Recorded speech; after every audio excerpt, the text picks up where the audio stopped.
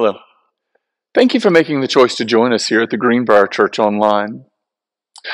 One evening, a dad was putting his little girl to bed, and she asked for a bedtime story. And so, as he tucked her in, he crafted this beautiful story about a princess and a young knight and a terrible dragon. The little girl was enamored. When the story was over, he kissed her goodnight and turned off the light. The next day, though, the little girl remembered the story, and she was telling her friends on the playground the story. And when she got to the end, she said, "Do you know what happened next?" And one of her friends said, "Well, yeah, they lived happily ever after." And the little girl looked at them confused, and she said, "Well, no, they got married." As we begin today, I don't want to shock you, but I kind of need to state the obvious. Every relationship, whether it's your family, friendships, businesses, even a church, every relationship experiences some kind of conflict. Disagreements and arguments are inevitable in a world where every individual is unique. We look at the world differently. We are not carbon copies of each other. My needs, my ideas, my vocabulary, my interest, my style, well, they're not the same as yours. And the longer and the deeper that we communicate, the closer that we get with each other, the more those differences show up, and the more opportunity we have to experience conflict. As we start the second chapter of this beautiful letter of Philippians, Paul wants to touch on the question, how do we find unity in a world where conflict seems to be the norm? In his book, The Pursuit of God, A.W. Towzer gives this beautiful illustration. He says, "Has it ever occurred to you that 100 pianos all tuned to the same fork are automatically tuned to each other? They're not of one accord by being tuned to each other, but to another standard which each one must individually bow." I believe that Towzer learned a thing or two from the Apostle Paul. If we want to have a successful church, a successful business, family, or friendships, we must all work together to be in tune with God. And this is the general consensus. We've got to figure out how to agree with one another. Yet the problem is, when I look back at the things that I said or wrote 10 years ago, I don't necessarily agree with all of those things now. I don't agree with myself. But God is unchanging. And if we can both agree with God, then we'll be able to find harmony with one another. So look with me at our text from chapter 2, and let's see what we can learn from Paul on how we can find the unity that we were created to enjoy.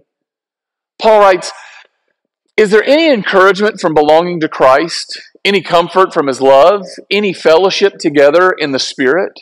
Are your hearts tender and compassionate? Then make me truly happy by agreeing wholeheartedly with each other, loving one another, and working together with one mind and purpose. Don't be selfish. Don't try to impress others.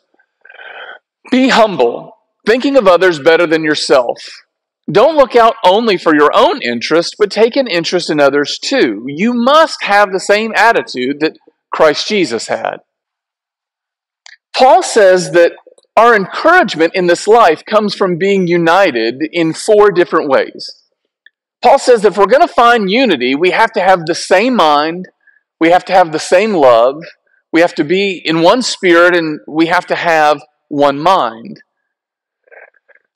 But can I just be honest here and say that when I read this passage, I begin to wonder if it's one of those things that sound really good, but is it actually feasible?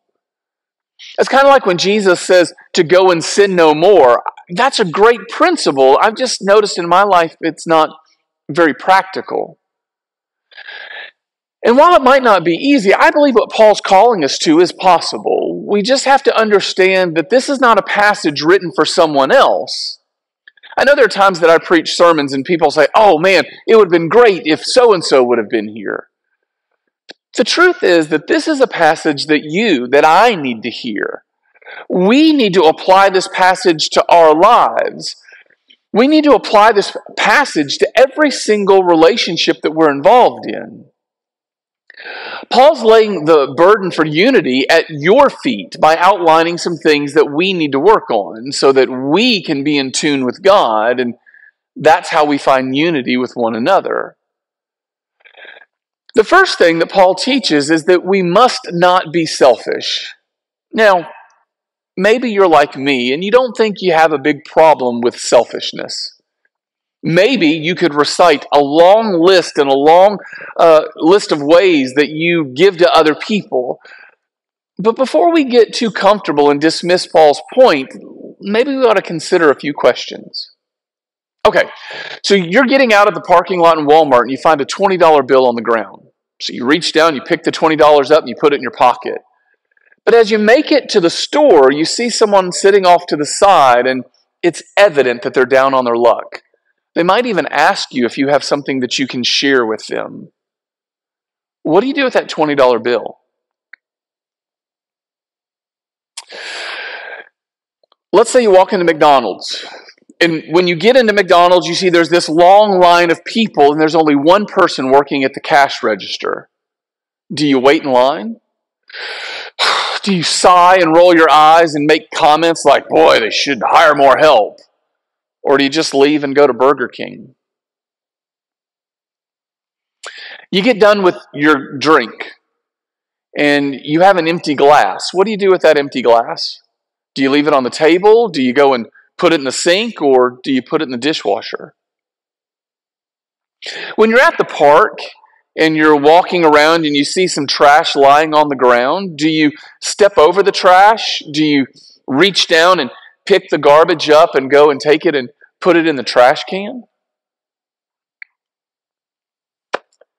Somebody decides they're going to take a group picture. And when you look at the picture on the phone, you notice that your eyes are closed. Do you ask if you can take another picture? How well did you do? Whether or not we're comfortable admitting it, we all live in a very self-focused society. When we have to make a decision, every one of us asks, well, what's in it for me? How do I benefit from this? How does this make me look good? How does this make me feel better about myself? Paul reminds us our question should not be, how does this benefit me? Rather, we need to ask the question, how is this going to benefit the kingdom of God? If you would allow me, I'd like to co-op a line from John F. Kennedy. Ask not what God can do for you, but ask what can you do for God and His kingdom. I think we need to spend less time thinking of what God and what the church can offer me, and we need to spend more time thinking about what can I offer God and what can I do for Him and His kingdom.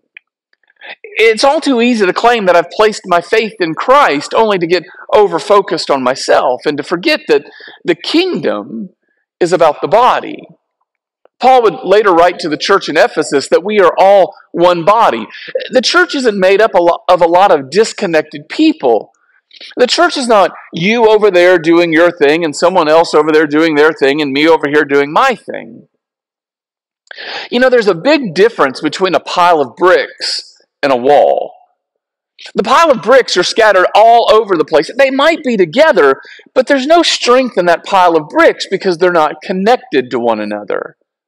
But if we were to take a little cement, a little mortar, and we were to take those bricks and attach them together and to build a wall, well, that wall can withstand the harsh winds of life. We're being called to live a life that's connected to one another like a wall, but far too many of us are content just being a pile of bricks.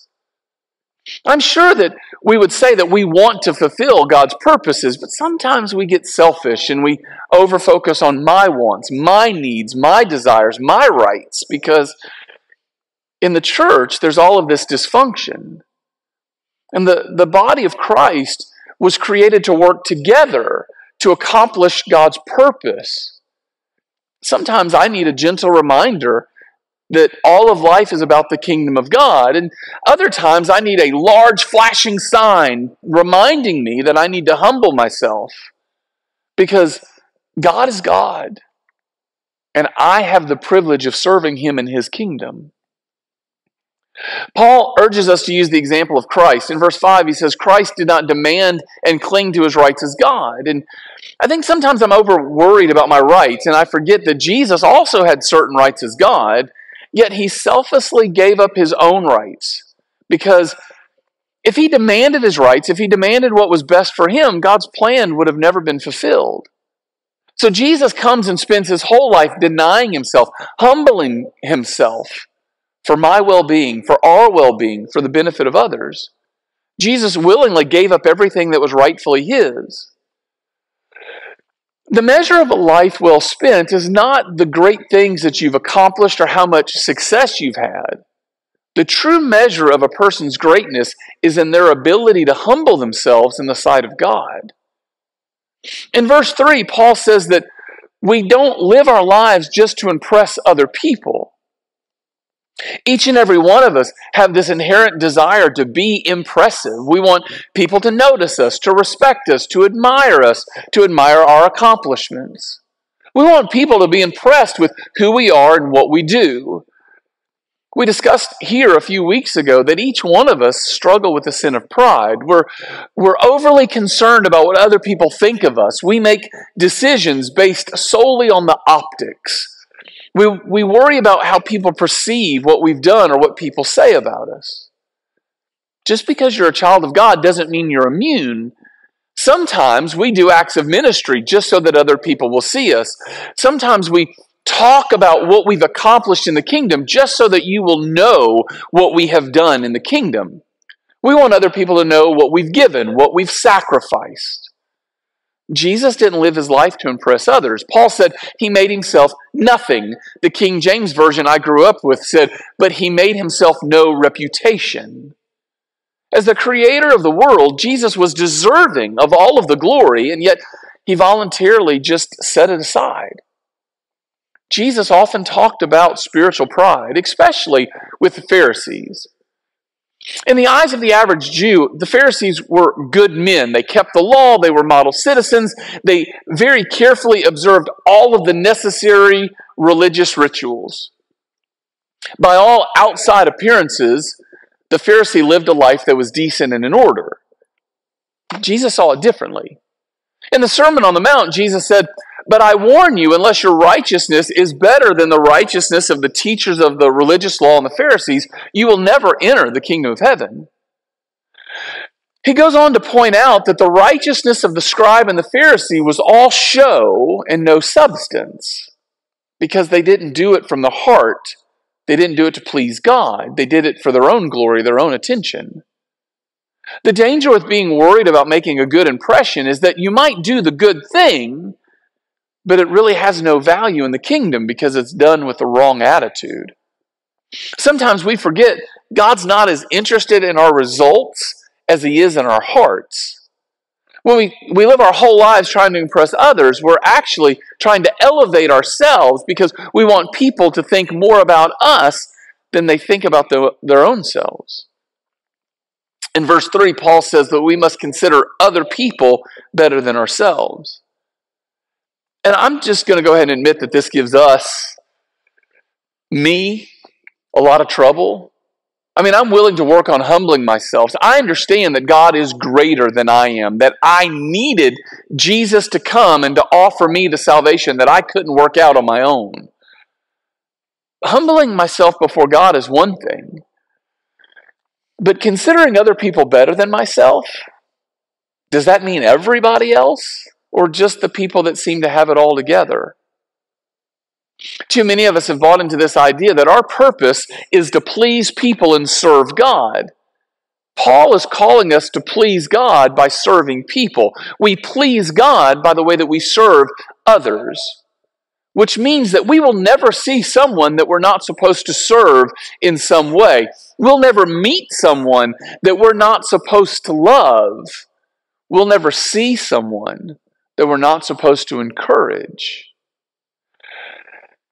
I think sometimes the depth of my service is just simply to see someone and to acknowledge that they are created in the image of God with a greeting and with a smile. I think sometimes the depth of my service is to actually listen to someone to listen to the care and to the concerns, and to acknowledge they're created in the image of God. And sometimes the depth of my service is to come alongside someone created in the image of God in the middle of their pain and their struggle and their heartache so they don't have to walk alone. Considering other people better than myself is a reminder that I'm not here for me. We were not created to live by ourselves and for ourselves. God put us here. He put us in this place and at this time so that we could serve and love one another. It's impossible to be in conflict with other people that I consider more than myself. I might not agree with you, but I'm not going to be in conflict with you. I might believe there's a better way to do something, but my desire to love you is greater than my need to be right. Instead of us constantly having this apostolic fight about who's the greatest in the kingdom, Paul's calling us to take a seat in the back of the room, to go sit at the end of the table and celebrate what God is accomplishing, what God is doing in the lives of other people. Paul's not calling us to merely acknowledge the people that are created in the image of God. He's calling us to celebrate what God is doing in their lives, which is another way that we can avoid conflict. Paul says that we have to be invested in others. There's this teaching that's pretty prominent out there that the work of the kingdom should be done by the professionals, that there's a clergy class and a common class, that the clergy serves the people and the people are indebted to the clergy. One of the things that I love so much about our fellowship is that it was founded on this idea that the church belongs to the people, that the people have the right and the responsibility to be invested in the work of the kingdom. This church family will thrive or wither based on the investment of the members. I mean, I understand that I have a responsibility to this church family. I understand that we have shepherds, that we have deacons that have a responsibility to this church family. But in the kingdom of God, every single one of us have our own role and function. We're called to invest in one another. All throughout Paul's letters, he encourages the Christians to love one another, to serve one another, bless one another, uplift one another, encourage one another, support one another, forgive one another, hold one another accountable. And those things can only happen when we are invested in one another. The church is about the people. We are the object of God's affection, and we must make sure that we never forget that we are being called to serve.